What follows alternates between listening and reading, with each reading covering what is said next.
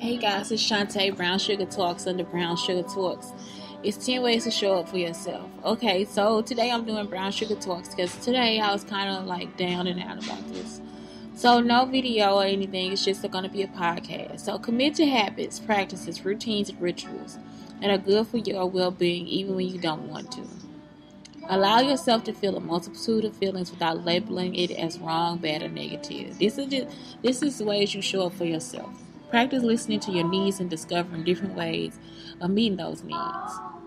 Okay? Practice self-forgiveness for not being perfect, for forgetting, for your past, for what you don't know, and for getting off track sometimes. Let yourself start again over and over as often as needed. Take care of your basic needs. Stay hydrated. Get enough sleep. Move your body and eat plentifully. Give yourself permission to rest, to take breaks, and to have downtime.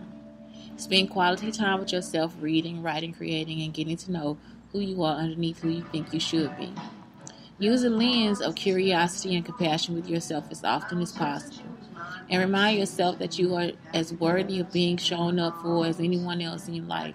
Make yourself a priority in your own life. And that's true. Do everything that you learn about yourself, just make yourself a priority.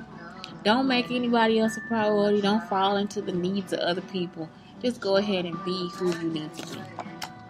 And that's it for today. I'm so pissed today that I don't even know what the fuck to do. I know I need a fucking Mountain Dew and some fucking red vines though. Anyway, once again, fuck off.